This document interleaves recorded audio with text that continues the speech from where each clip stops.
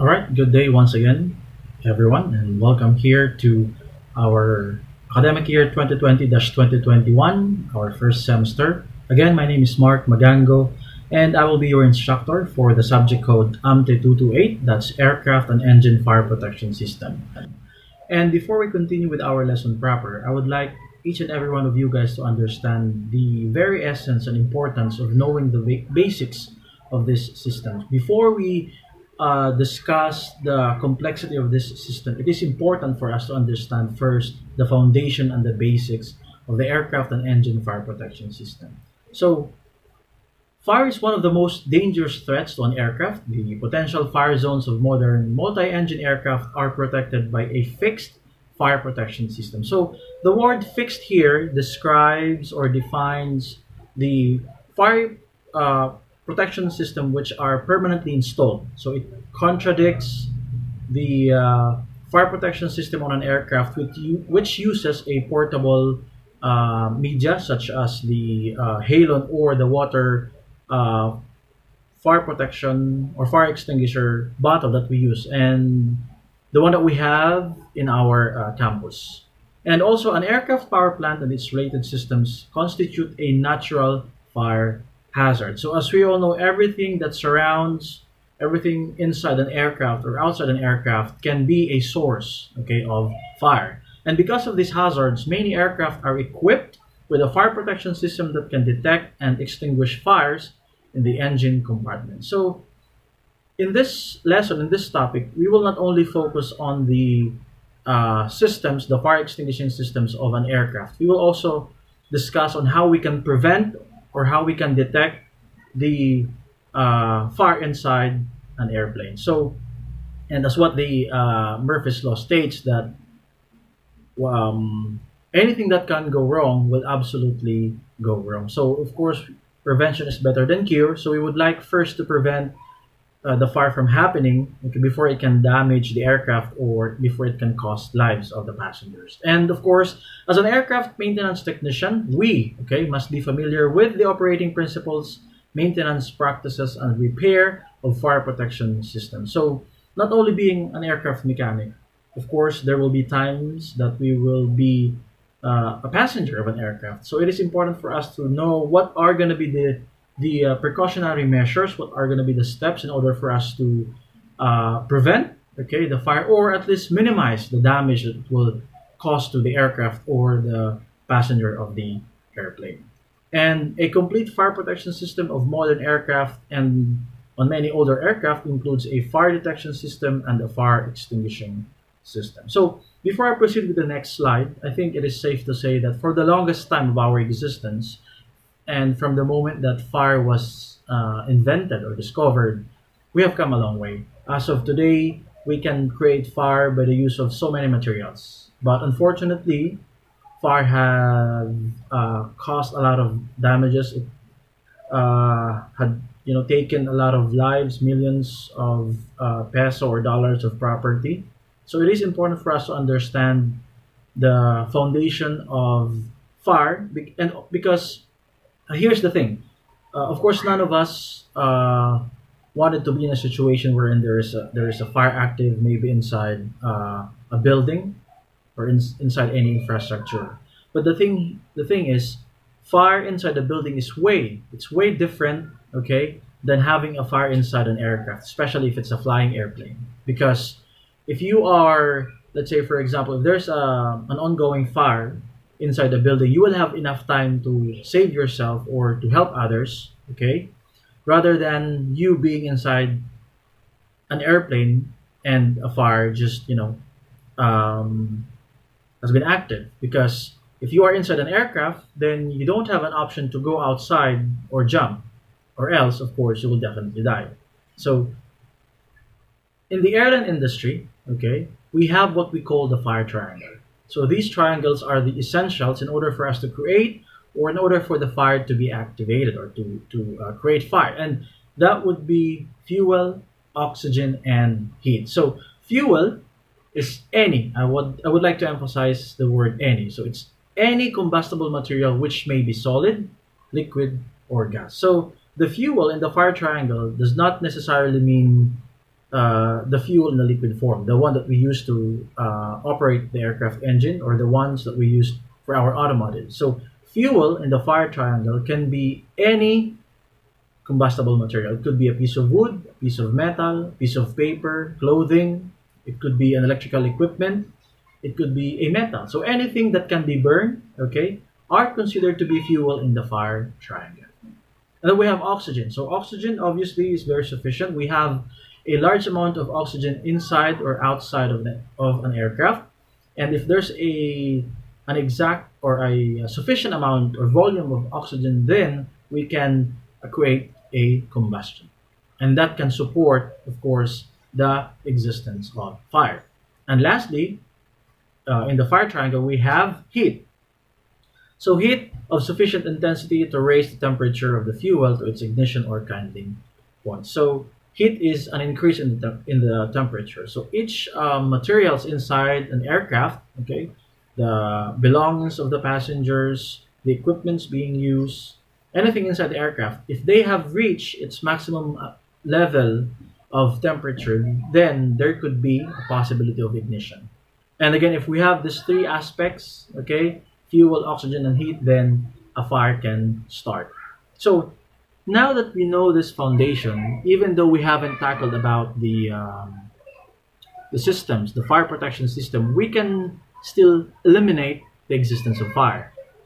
And how do we do that? By simply eliminating one of these three essential factors. So let's say, for example, you have fuel, you have the oxygen, but then you were able to control the temperature, let's say, inside a room, inside an aircraft. Then, of course, you can avoid, okay, the rise of temperature, then you can avoid a fire.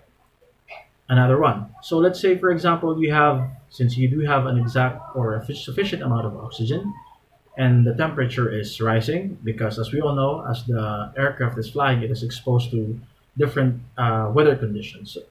So let's say we have heat, we have oxygen, but then we are able to identify this particular combustible material and we isolate it, then we can avoid having or creating a fire. So with knowing these three factors, these essential factors, we can at least eliminate, or we can help in making sure that fire will not start inside or outside the aircraft. And we can actually apply this not only in the in the aviation or the in the work that we will be doing later on. We can also apply this, of course, in our respective houses. So we can separate the fuel. Okay, we can make sure that the item that we place inside our, let's say, stock room, okay, are of good, in a good temperature.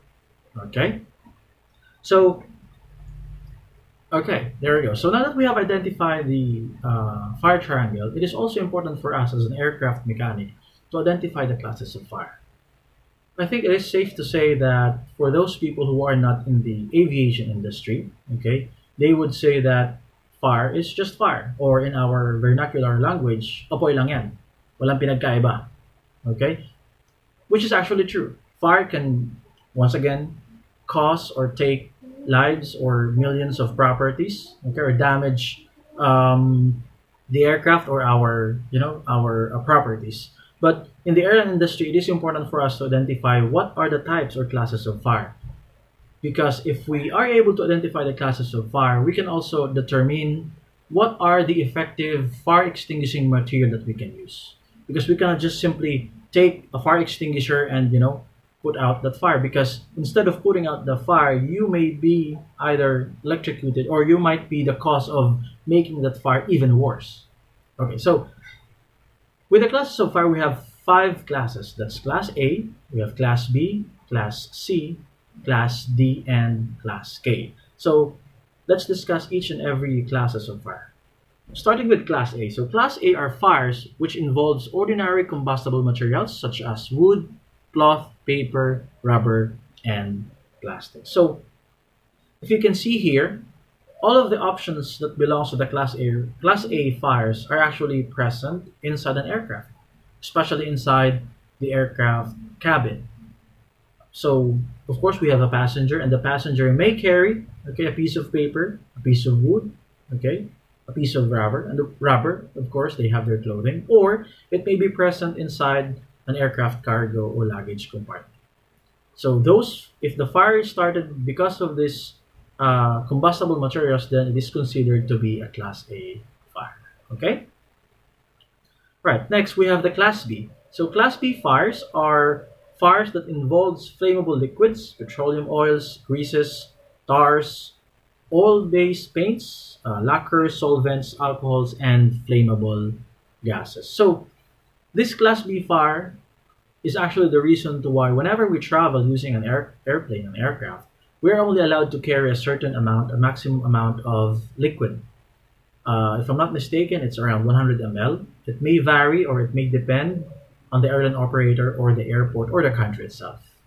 And apart from that, you are not allowed to carry this liquid inside your hand carry bag or hand carry luggage. You are going to be advised, usually, to put it in your baggage so that it can be placed inside an aircraft cargo compartment. So that's one way to avoid the possibility of having or creating a fire by the use of these flammable liquids. Okay? Then we have the Class C. So Class C are those fires that involves energized electrical equipment in which the use of an extinguishing media that is electrically non-conductive is important. So this is what we are telling you, what I've been telling you earlier, that it is important for us to identify the classes of fire. Because as we all know, in the modern era, okay, the aircrafts, the airplanes that we have right now are called a fly-by-wire aircraft, or they are a flying computer, which means most of the controls are being generated or operated by the use of a computer. Plus, of course, the equipments that we have inside an aircraft for our customers' comfortability. So there is a possibility, a big possibility, that an ignition can happen because of an electrical malfunction. So let's say, for example, if we are not aware of these types or classes of fire, and let's say there is an electrical problem, and because, as a passenger or as an aircraft mechanic, you already panicked, and you tried to eliminate or put out this fire by the use of a water fire extinguisher.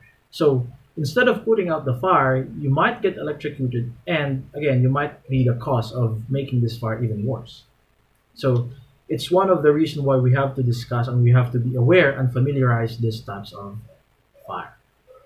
Okay, so next we have the Class D. So these are the fires that involves combustible metals such as magnesium, titanium, zirconium, sodium, lithium, and potassium. So usually a passenger are not allowed to carry these types of metals, especially if it's a large quantity.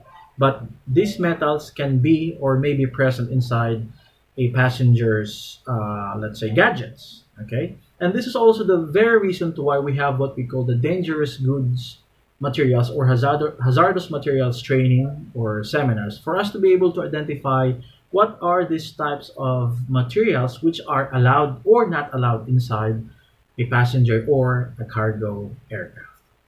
Okay? And lastly, we have the Class K. So Class K are the ones which involves cooking media like vegetable or animal oils and fats. Again, a passenger may or may not carry these types of material. It may be present inside a cargo compartment. And most of the time, since, especially if the aircraft, let's say, is traveling in a far distance, so of course we have something for our passenger for their comfortability, or as our token of appreciation, we give them foods, we give them meals. So those meals, those foods may, okay, contain these types of cooking media like the vegetable or animal oils, and it may be, okay, the cause of having a fire inside an aircraft.